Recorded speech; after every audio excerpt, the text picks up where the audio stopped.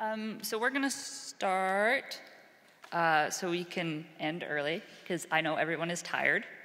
And yes, let us begin. Cool. So we're going to talk about our Skeletor scaffolding. I'm going to go into introductions and everything later, but first off, I'm going to show you what we're actually going to be building. So our goal for this presentation is right now to show you how we build a progressively decoupled application into your own workflow using real-world examples and tools that Yoshi and I actually use in production.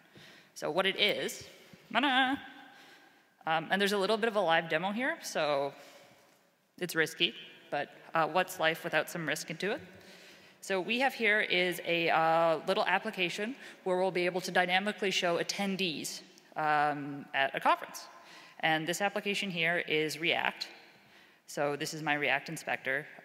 If I refresh the page, there should be a little flash of loading, and then it dynamically loads the user. This is just a card, simple, simple. When I edit the card, so I have the attendee, it has the title, it has their first name, it has a bio in some language I don't know, which is many languages.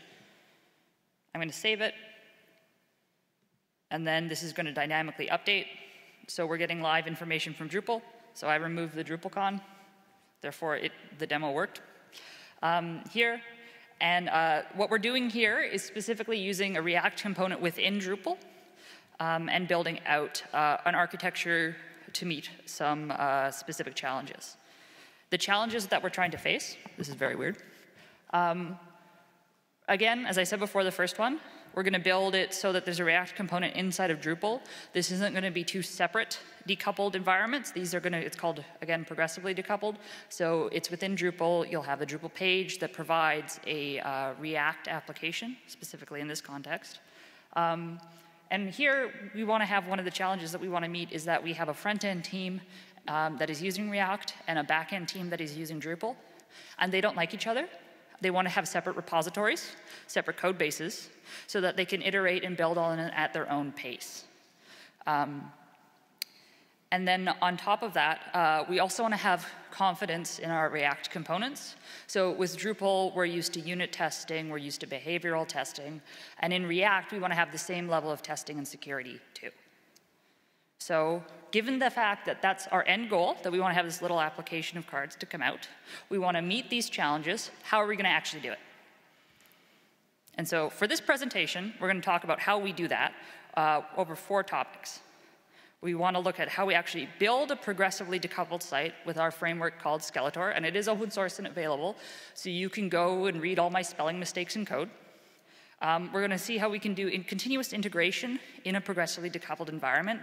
So as each team makes its change, they're able to pull in the most recent version of the other team's work. We're going to look at unit testing React components within Drupal. So as I build out the Drupal artifact or the final build artifact, we're going to have the unit tests run alongside us. And then finally, we're going to test for data consistency using what's called a JSON schema, which allows us to define the structure of our APIs. So given that this is the presentation, if that's not your cup of tea, cool. If it is, we hope you stay and enjoy the ride. So I talked a bit. I'm Aaron Marchak. I am an Associate Director of Drupal Practices at MyPlanet. We're a web agency out of Toronto, Canada. So there's a little bit of time difference.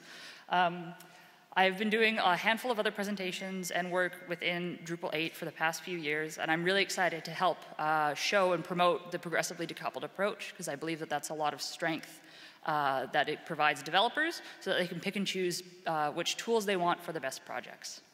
And my lovely presentation partner. Hi, everybody. I'm Yuri Savenko, and usually I'm using my nickname Yoshi. I am a solution architect at MyPlanet, and I'm doing actually both Drupal and JavaScript, mostly JavaScript right now, and running some small JavaScript practice group in my company. And yeah, that's me. Cool. So we will have our Twitter at the end of this. If you guys have any questions, there will be time at the end of this presentation for questions, or if you have something that wakes you up in the middle of the night and you're like, they never answered that, you can always reach out to us. These slides are available now at the very, very, very tiny URL at the top at emarchak.com/Skeletor-scaffolding. So if you want to follow along, you should be able to follow that on your mobile if you want, or download it later. So cool, out of the 4 topics, let's get started on the first one. So I'm going to talk about how we actually build a progressive decoupled site with Skeletor. Skeletor is our scaffolding framework for actually building decoupled apps. So what the heck is this? What is this scaffolding framework? What is this? You are asking yourself.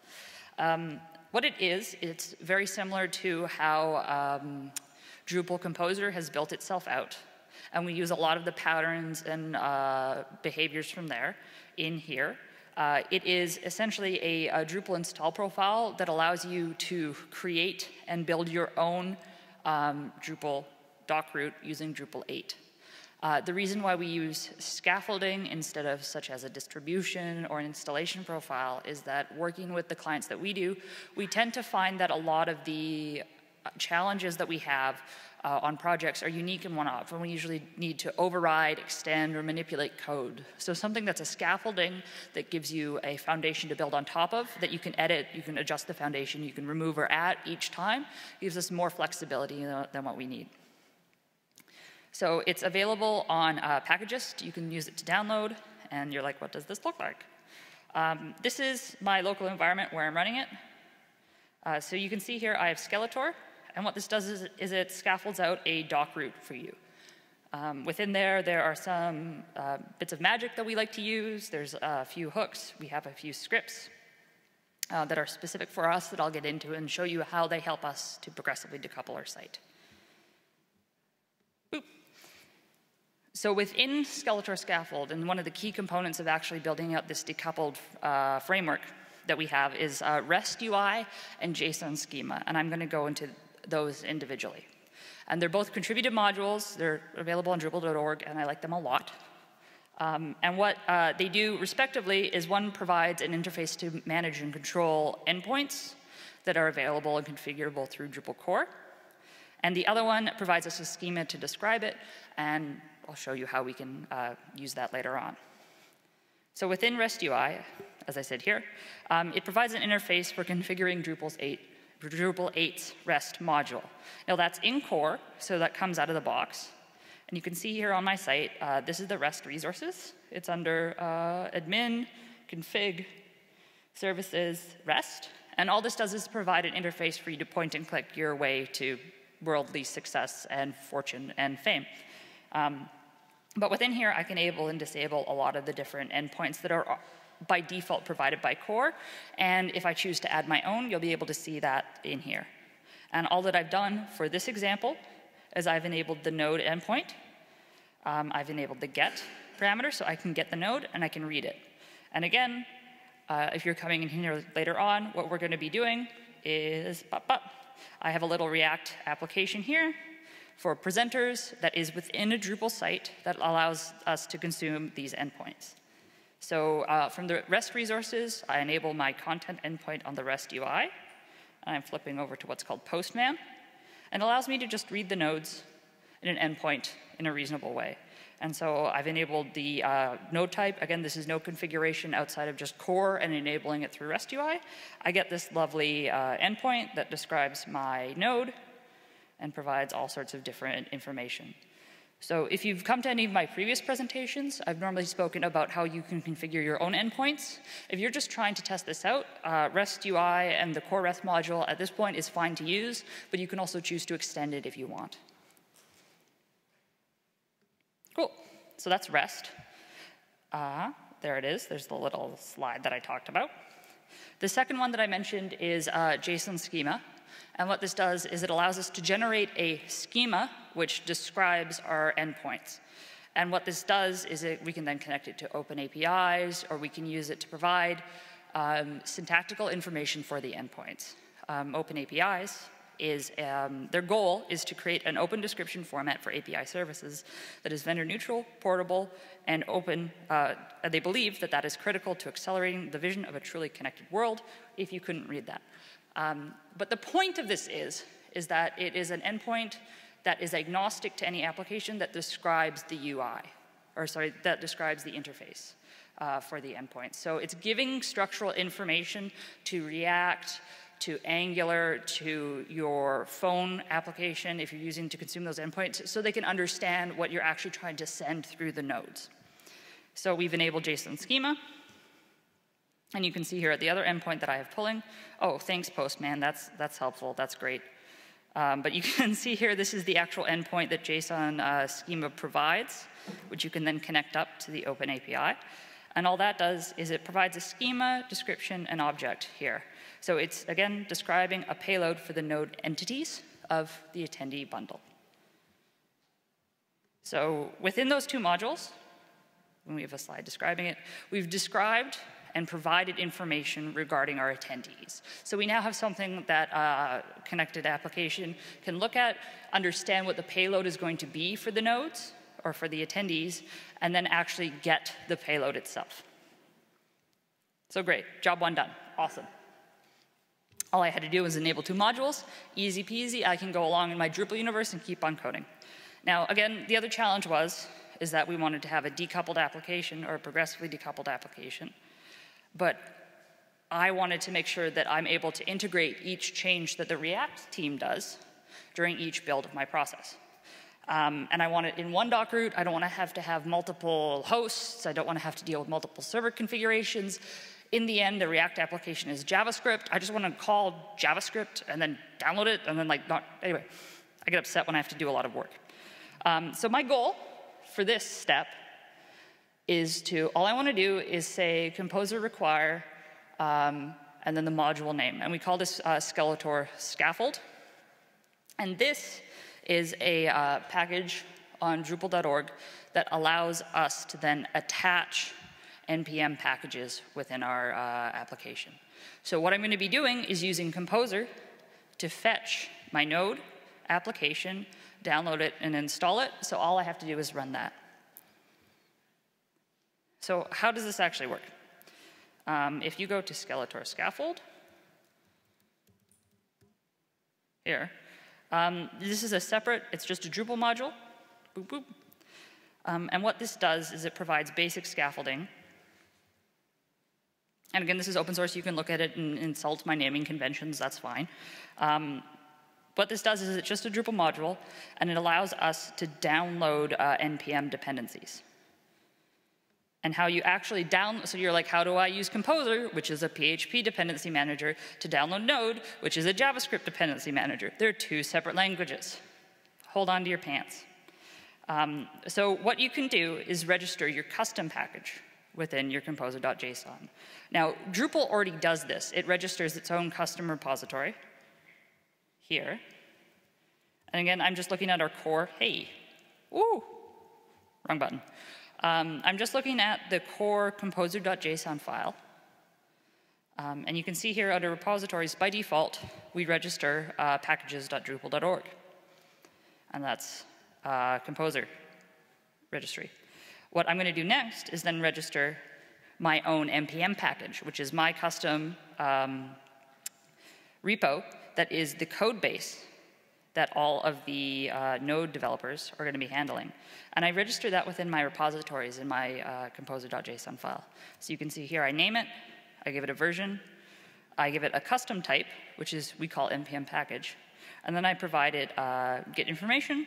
We're going to be using the presentation branch here, and then I have the URL to the direct repository. One of the reasons why we're able to actually have a custom type, so again, npm package, if you're used to Composer, you'll see stuff like Drupal module or theme. We're creating our own one here. To create your own one, you need to include Composer installers extender. And what this does here is it allows us to declare our own installer types. The installer types, it's later on in the composer.json. You can see here, we've registered npm package. And that's it. It allows us to, and I say that's it. It allows us to then, when we see something called an npm package, We download it. Again, we've declared what this is. And we say, I want to put this in my Docker root alongside my modules. And I want to install it here. And it's the same pattern that Drupal uses. Where is it here? You can see here, type Drupal library. I want to install it where my library should be. Type Drupal profile. I want to install it where my profile should be. Type npm package. I want to install it where my npm packages should be. So what we've done, and you can choose to pick this anywhere you want, is I have under my modules directory, I have my npm packages. And that's just where my node is. So from this, and all we've done, there's nothing edited or custom in the node package. If you wanted to, you could include a composer.json in your node package, but I've talked to the React guys, and they're like, don't touch my node work, it's mine. So fine, I handle it here. And then I'm able to pull it in and download it. The floor is now closed. So I've downloaded the node package, but how do I install it? Because again, I'm very lazy, and I don't want to do anything more than just that one require.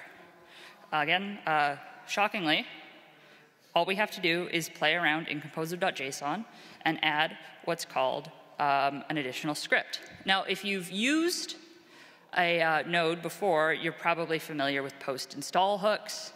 Other dependency managers have that. But what we're able to do is chain commands that are done after each process. So we've created, where we've registered a special command. Again, this is why we have our Skeletor, so we can extend work. And we have a command that explicitly tries to run npm install. We've registered that. And then as composer, I can run npm install. I can run npm build. And I attach that to my post install command. So when composer installs, and you can have a build, you can have a build, you can have an update. There's a handful of these before. It's really, really extensible. But all I have to do is run composer npm install. And then it goes through and it actually creates or fetches, not fetches, it runs npm install for you. Now, to create these little commands, we have to actually write them in PHP. Thank goodness, that's what I prefer to write. Boop. And we have them, again, this is available from Skeletor. We have them in npm package. And you just create your own specific class. It extends it out. And I register different commands here. And again, if you want to look at this and play around with it, all this code is available online. So I'm actually able to run different commands. And I use different libraries that are available to me to find the Drupal root, to crawl through it, to fetch different things that are the npm packages, and then actually run the command itself. And then from there, what this does is when I run composer install, it looks at my module, it sees that I have a custom package that is my node package. It fetches that, it downloads all of the dependencies, and after a post-install hook, it runs npm install npm build. And so it means that all I have to do is composer install to run, and this is our Travis instance. It actually runs composer.install by itself, if you can see it there. And then you have all of the lovely output of npm install. Fantastic. But it means that as a PHP developer, I don't need to learn anything new. Once this is set up, your team can just run composer install. You're off to the races. And what it does is, additionally to installing everything through Node, it actually allows us to run tests. And it allows the Node team to go through and run the tests. It passes, and then I can deploy this up to my hosting provider. So by using composer and composer install hooks and the packages really, really elegantly, I'm able to just run composer install and fetch a node package, build it, and run it out. So you're like, that's great, that's amazing. How do we actually then test the React packages? That's my... Yeah. Thank you, Aaron. So yeah, I'm gonna talk today about two things about React, and particularly about how do we do unit tests, like in our teams, and how do we connect like React applications and Drupal even better by using JSON schemas? And where's the use case for that? I'm not really sure if I need to explain a little bit what React is, but can you guys raise your hand if you work with React or worked on it? So I think pretty many people. So, and speaking about React, I particularly will be speaking about React Redux application because we use Redux for our state management. And we can go to the next slide. So when building tests, first of all, we need to identify what are the moving parts in our applications and where the problem may appear. So we can identify three main things, or three main sections in our React applications, which are components. Potentially, user interact with them and something may happen. We want to make sure that component renders correctly every time. We have actions. It's specific to Redux, but anyways, actions is probably one of the most important parts where the business logic may live in our React applications. And we want to make sure that, and whenever action has been dispatched, which means something happened, something changed, we want to make sure that nothing broken. So we want to cover that with tests. And we have reducers, which technically it's a thing which controls, it's a function which controls our application state. And we want to make sure that in the reaction to the particular action dispatch, we want our reducers update our application state correctly. And I think I will jump to the next session, next slide, and what recommendations and what are we using, what tools are we using. We use Jest. There is a quote you can read. I just steal it from the Facebook page. But basically, it's a test runner. We use Jest as a test runner for a couple of reasons. It's very simple configuration. They claim it's a zero configuration. It's really possible to run it with a zero configuration, just install and start writing the tests. And it's really buying whatever Facebook mentioned at the very beginning, or at the very end. It's something like, at the end of writing, provided with ready tool, and developers end up writing more tests, which turns result in more stable and healthy code bases. So simple configuration. Snapshot testing, it's a tool we use from time to time, but basically it's really nice, can speed up the process for you. Just as fast, by parallelizing. It's a claim from them, but basically we experienced it. It's pretty good. And it has built-in coverage reports. Sometimes, probably for clients and even for yourself, we will see the results right now, and it's important to see what the coverage.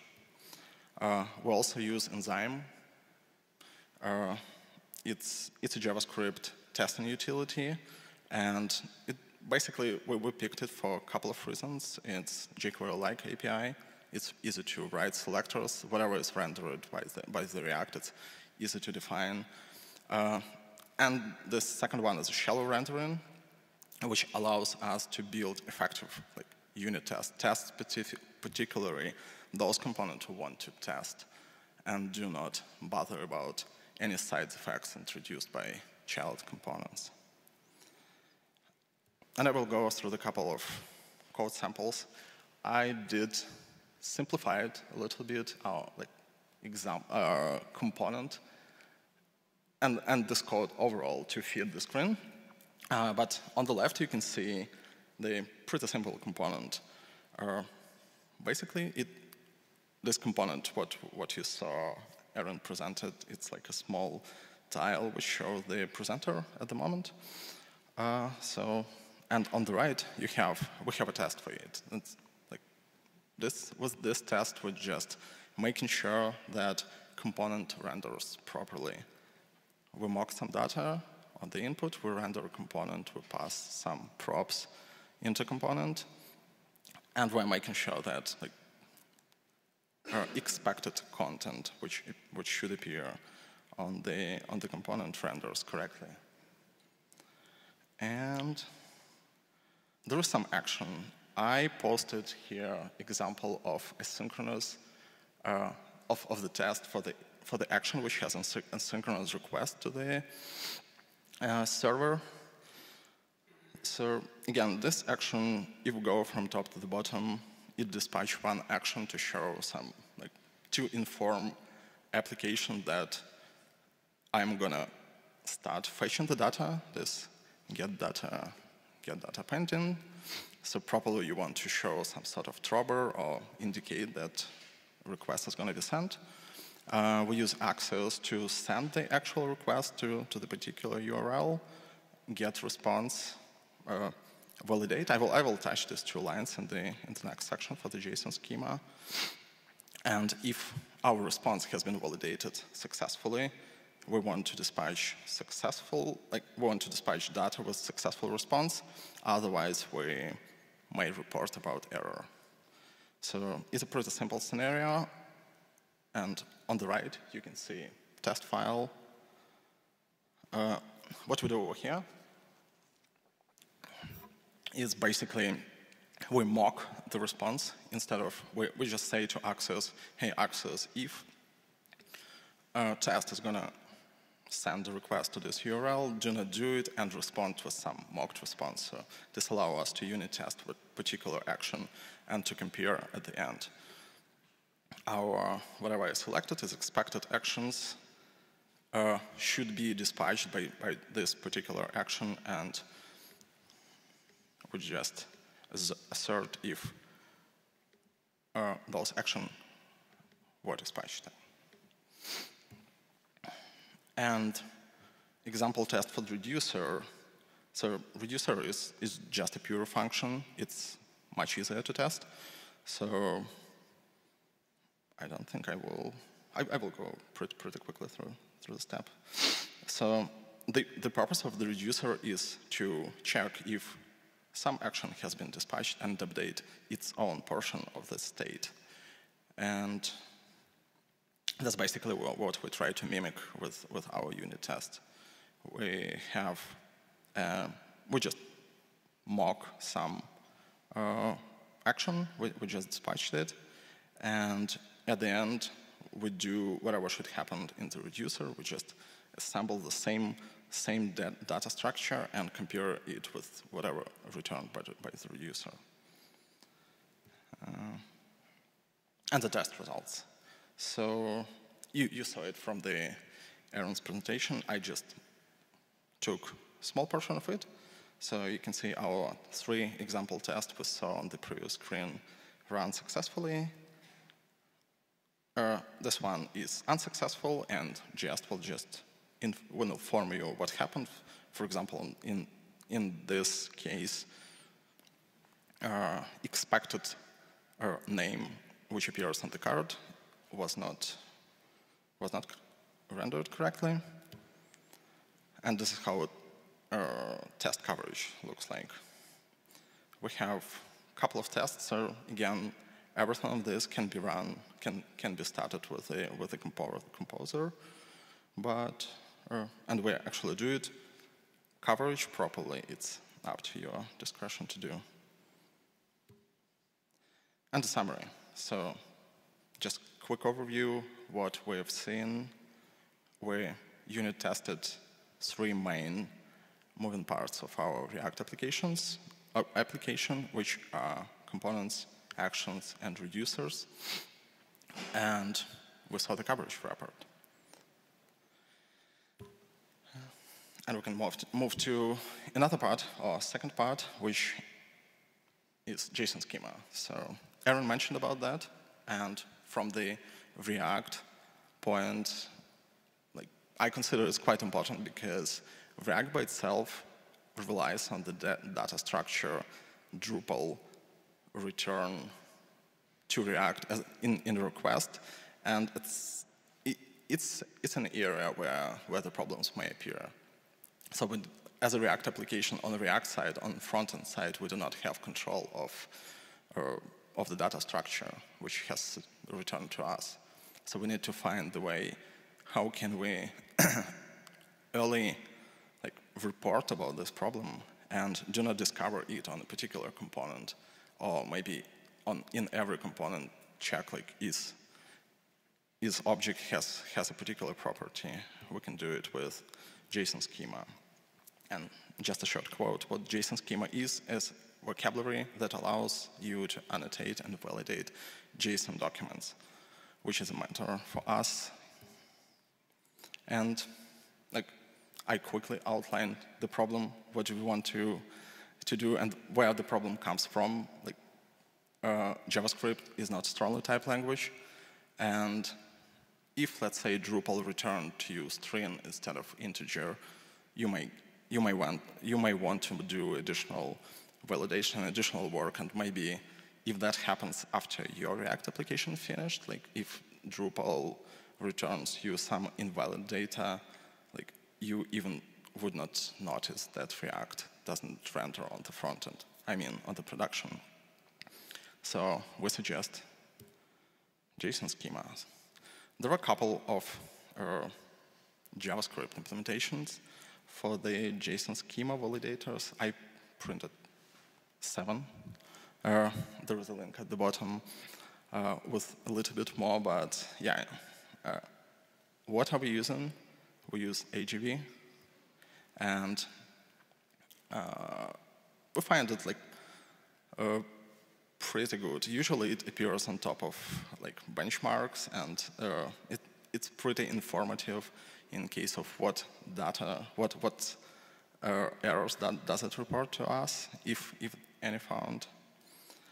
And on the screen, I will show you, this is a small example. Probably on the left-hand side, you will not see such a clean result from the Drupal, out of the box, or maybe not, maybe you can.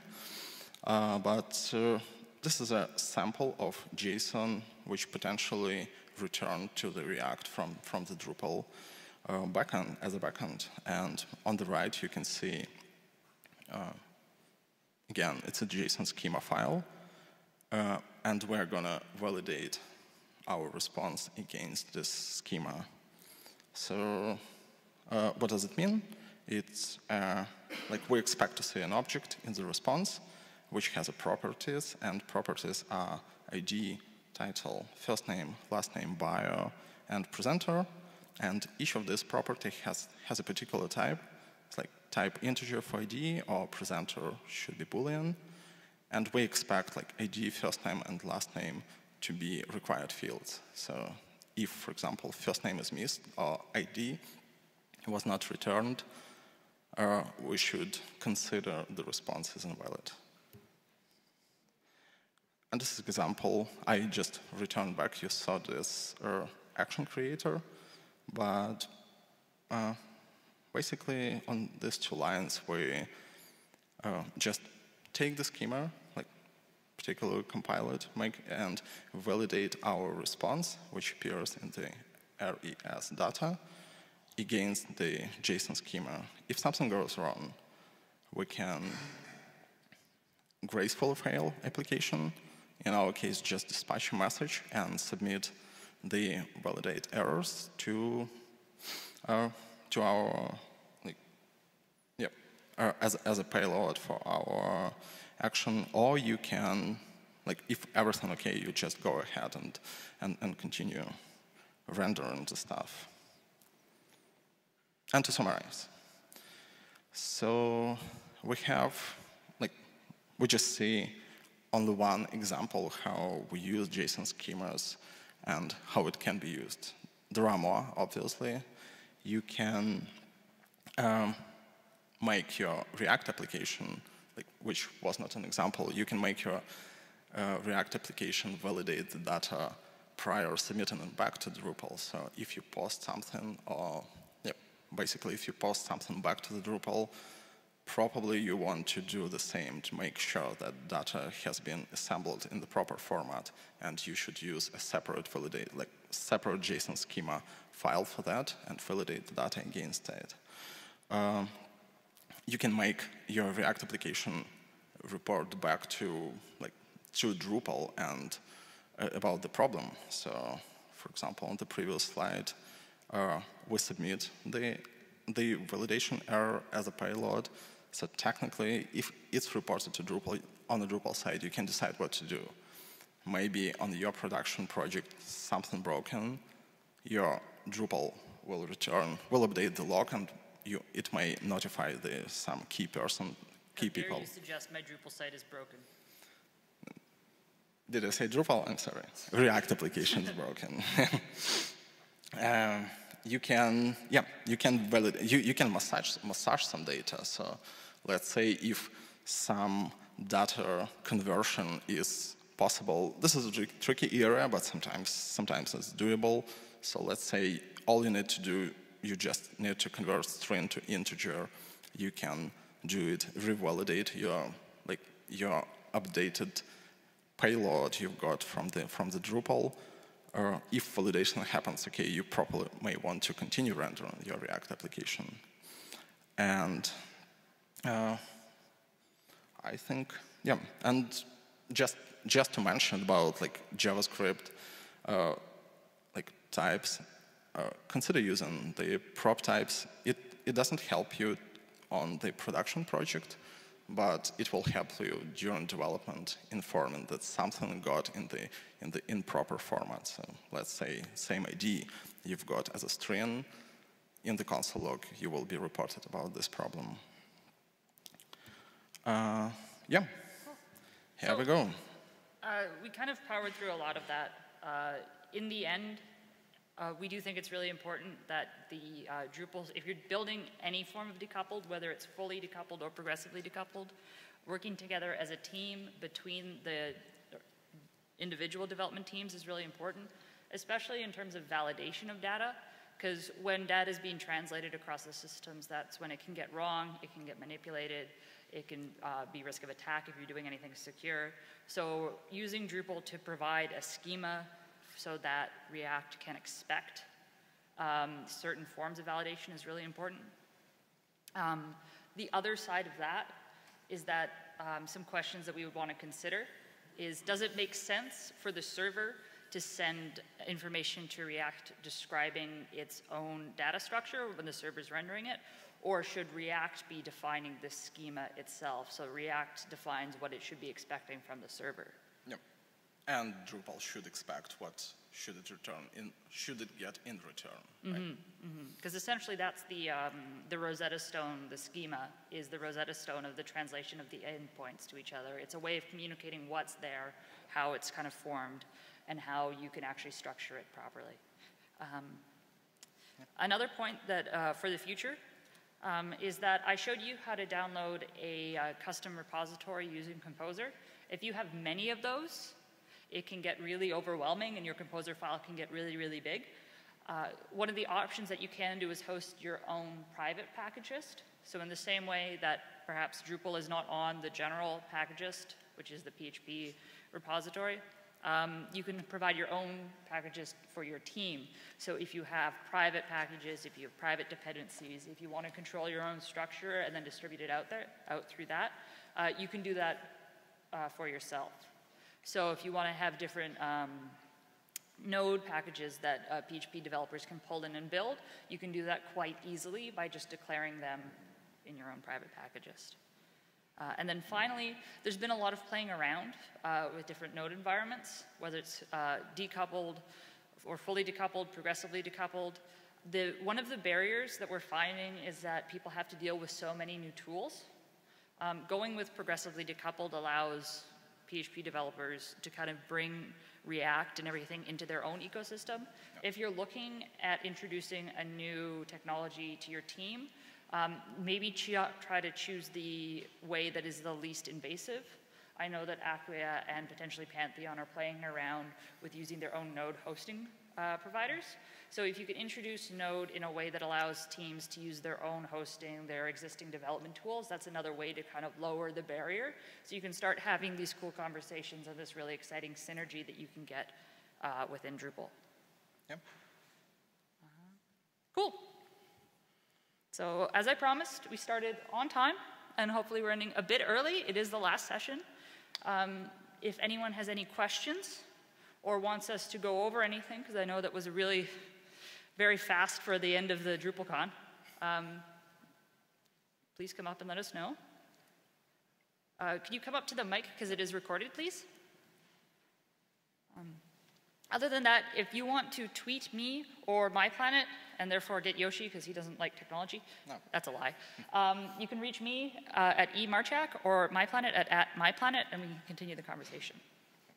So how long did it take you to develop this solution, let's say, to get to a product you can use as a framework for your projects? We've been using the Skeletor system, so again, just deciding that we would prefer scaffolding over building on distributions. We've been using that for over a year, just again, spinning it up, and every time that we find a tweak or an adjustment, we bring that in and add that to the next project, so it's kind of evolving through time. A lot of it is based on the principles and the patterns that are defined in the Drupal Composer repository, so using those post-install hooks to manipulate files and using that. We borrowed from a lot of different things, and we're really inspired by the work of the community from there.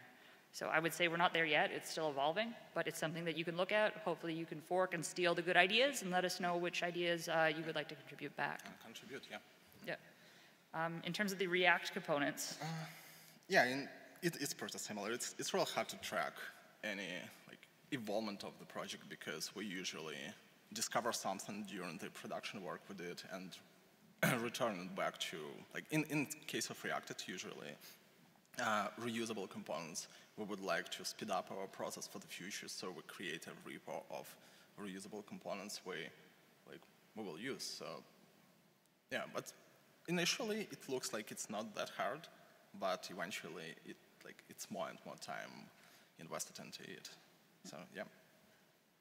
And I think with these decoupled approaches, you're seeing a lot of repeated code. It's a lot of, again, structures that are redefined and you reuse throughout projects, especially on React components.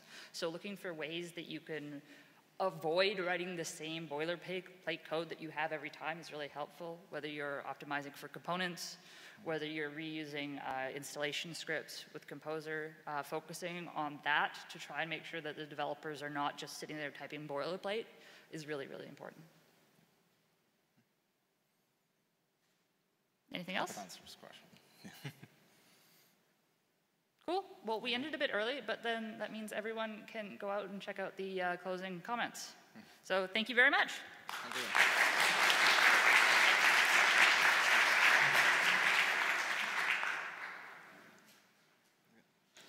We didn't speak about it. Yeah.